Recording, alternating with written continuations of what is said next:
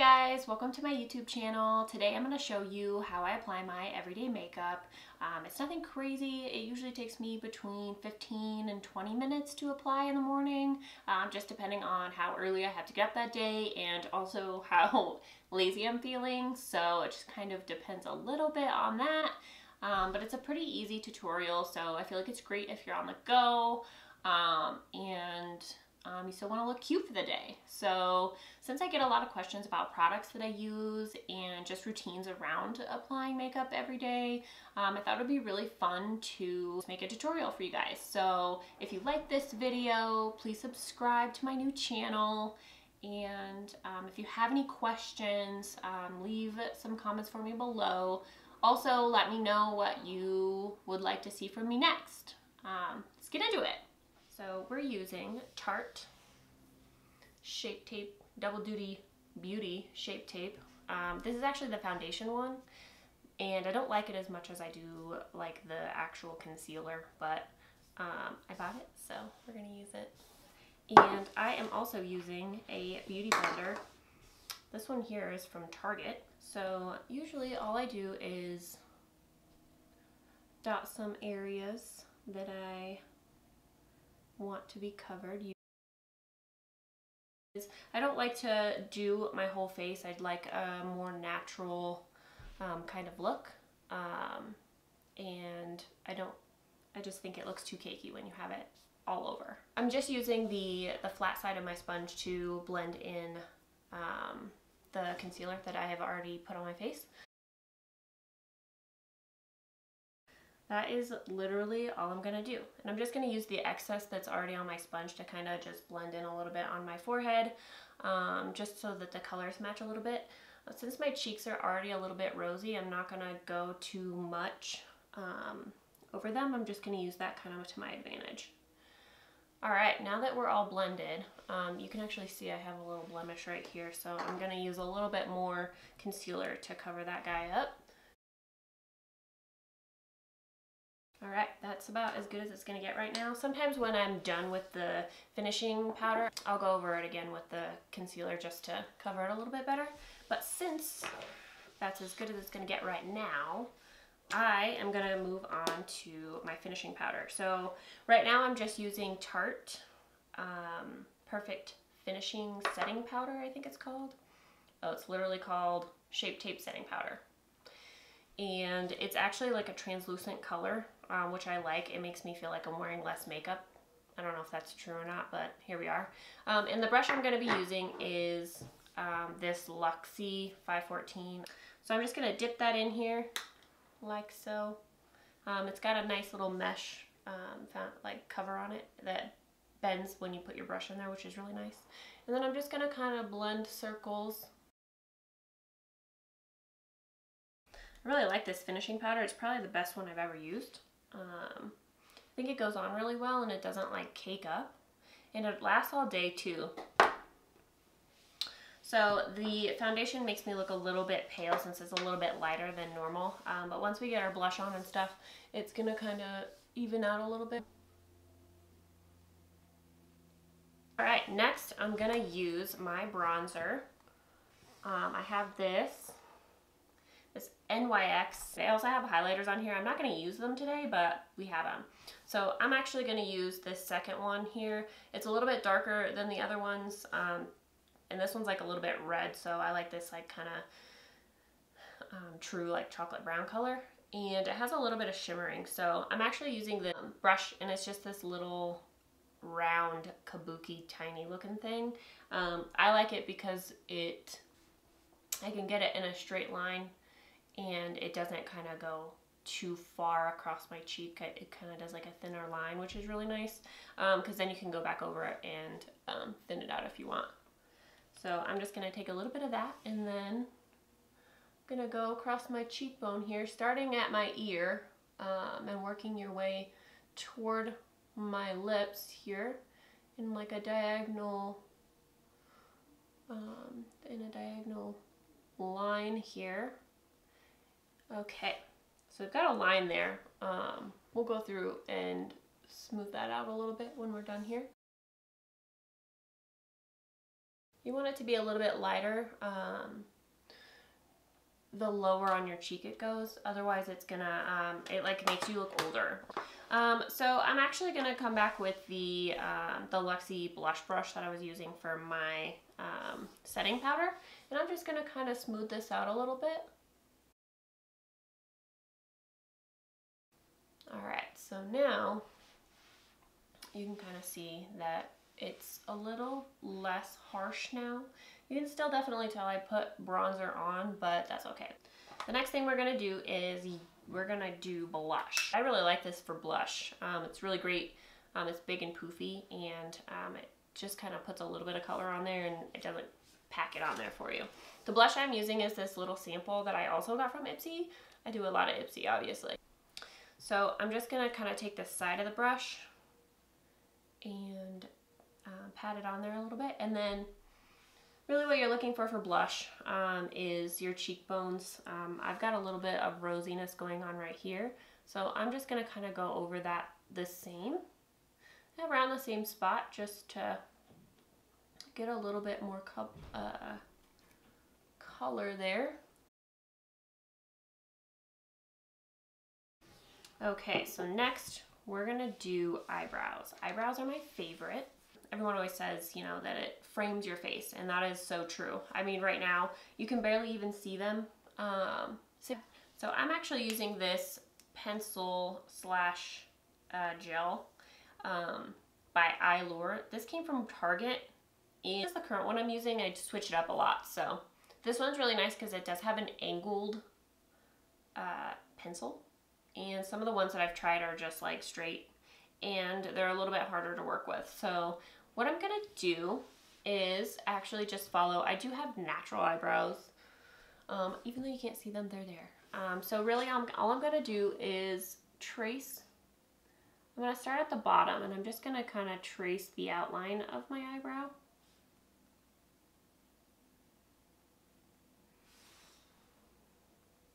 Same thing on this side. Also, the mistake I usually make, or I used to make, I guess, is being too particular about how they turn out, and then that's when you get black eyebrows, which I used to do all the time, which looks really good on people with dark hair, but when my hair is this blonde, it looks a little bit wrong. And so then what I'm gonna do is I'm gonna do the top, and I'm not gonna go all the way to the front here. I'm gonna start about a quarter of the way through and then do my line, just because I like the inside part of my eyebrow to look a little less done. And some people like put the powder or pencil, whatever they're using, and then blend it a little bit. I'm just gonna use the gel after this pencil, and then that'll fill in the middle part, or the front part. So I'm just gonna start a little bit further back here, and again, I'm just gonna trace my natural brow line a little bit.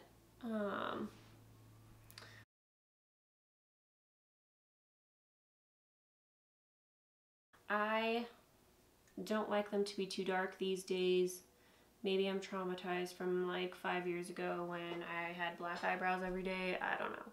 Not only were they dark, but they were also very thick. They were just big old furry caterpillars on my face, and you know, I'm just not into that anymore. So here we go.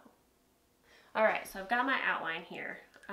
And also, if you already have dark eyebrows, sometimes all you need is the gel, which is really nice. Obviously, you just can't see them, so I have to draw them in every day. So now that I have my outline, now what I'm going to do is just lightly, I'm going to kind of turn the angle upward, the angled brush. I'm just going to kind of do some lines kind of straight up.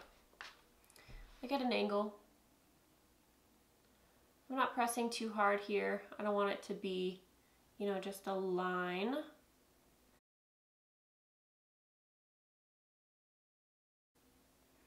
Okay, so look at that. They're coming together a little bit. All right, now that we're done with that, we're gonna do, this thing's really cool. It's called Brow Magician. The backside actually has this tiny little gel and brush, which is amazing. I just discovered eyebrow gel like a year ago, and it's literally changed my life. I mean, I remember the days when I was using brown eyeshadow to fill in my eyebrows, and like one swipe and it would come off and you'd literally have one eyebrow for the rest of the day. So eyebrow gel is seriously a must, especially if you have light eyebrows like me and you want them to be a little bit more defined. So what I'm gonna do is, again, I'm gonna start about halfway down my eyebrow, and I'm just gonna brush this way, not up right now. I'm just gonna go over them a little bit. And I'm not pressing too hard. I just want it to catch the actual hairs of my eyebrow and not my skin. This will make them look fuller and also a little less drawn on and a little more natural. Okay, so I've got the back side of my eyebrow here, and I'm kind of just going with the way that the hairs grow, just to fill them in a little bit. And then now what I'm gonna do is the inside of my eyebrow, this is where I'm gonna stroke up. Just to give them a little bit more definition here. Make them look like they've always been this dark. Wouldn't that be nice? Okay, so same thing on the other side.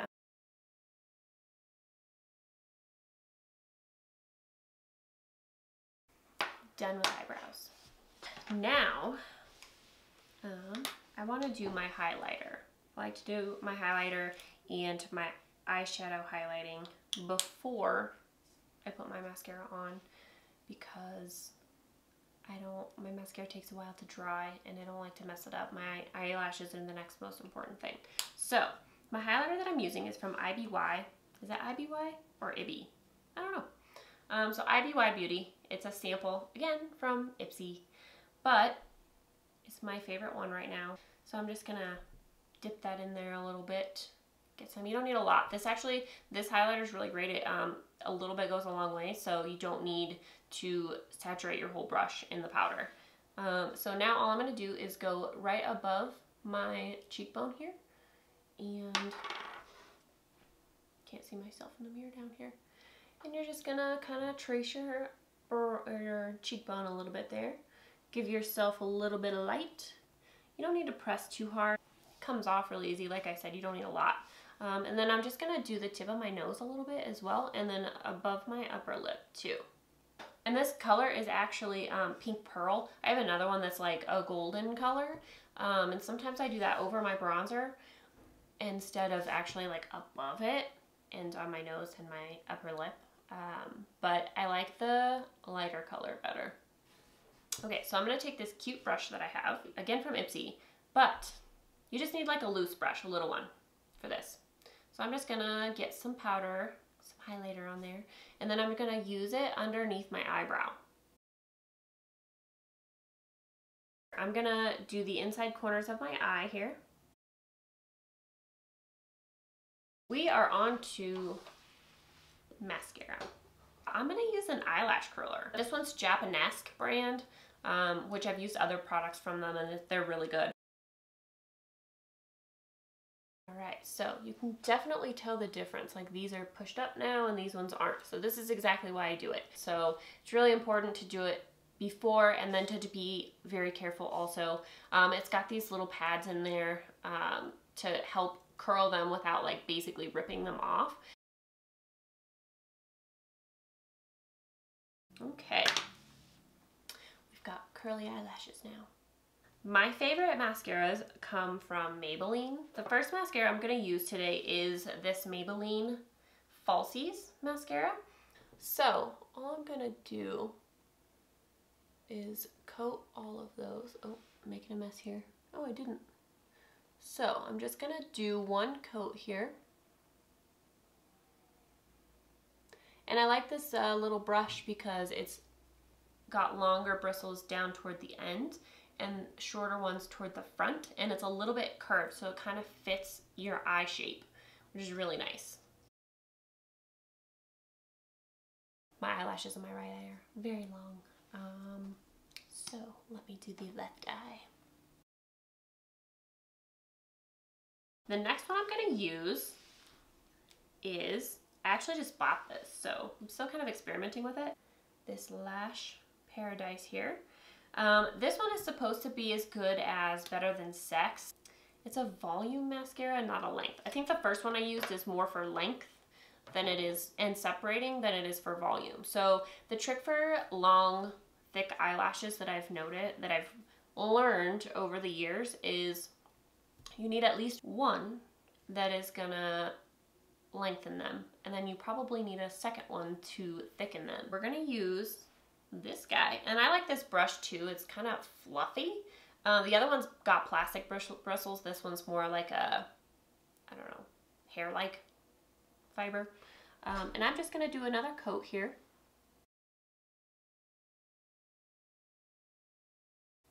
I promise that this doesn't always take this long. I'm just doing a lot of talking right now, so that I can kind of show you guys how I actually do this every day. So the next video I can do is actually how I do it in 20 minutes, if that sounds fun.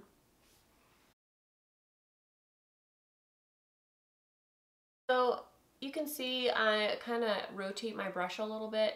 My hand gets in the way sometimes, and then that's when like the whole the whole thing will like touch the side of my cheek or something, and I do that a lot. So I just learned to kind of rotate the brush and then use like the end for the corners, outside corners. Like I said, those eyelashes I have out there are a little bit shorter, so they're harder to get to. Okay, so for the last layer of mascara today that I'm gonna use, this one's my favorite mascara. It's also by Maybelline. It's the Lash Sensational Full Fan Effect. Okay, I really like this one because of the curved brush. Much like the first one, the brush is curved, and the bristles on the top, as you can see here, are really, really small and short and very, very condensed. I really like this one because it puts a lot on while it also separates. Because this last one we used, the volumizing one, kind of clumps them a little bit. This is gonna fix that while still adding length to it. So we're just gonna do that one. This one, you have to put a little bit more pressure on to actually separate the lashes, because I'm not just adding a coat, I'm really like using it as a comb as well.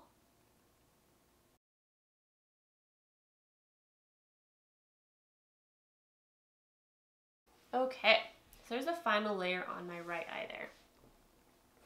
I feel like you can definitely tell the difference here. This mascara is really great too because it's a little bit stickier than some of the other ones, and it actually helps to push your eyelashes up in the curve. So since I used the eyelash curler, my eyelashes were already a little bit curved when I started putting mascara on, and this just helps to kind of seal it and basically glue them there.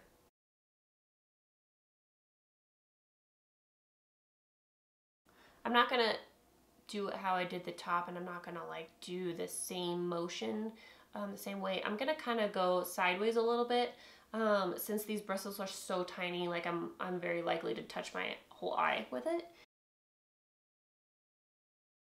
Okay, so the next thing I like to do is, and I don't know if people have this still in their house, but I have this really cool mirror. I'll link it below also, that I got from Amazon, this awesome mirror. It's 3 sides. And it kind of closes like this, and then one side has like magnified mirror on one side, and then the other side's regular. It's got lights in it, which is really cool, but I like to turn the sides up so that I can see this side of my face, because if you start looking at your eyelashes, you can kind of see that, well, mine anyways, they're not all pushed up. So because I have this sticky mascara on right now, what I can do is kind of take my finger and push them up a little bit, just before they dry all the way. Okay, so here we are. We're pretty much done. I'm trying to think if I forgot anything. All right, now I look like I'm everyday right now. Since my eyebrows are finally dry, I'm going to use the setting powder, my Tarte one. But I'm just going to do one more coat. I feel like I tend to get oily throughout the day. All right, and I think we're done.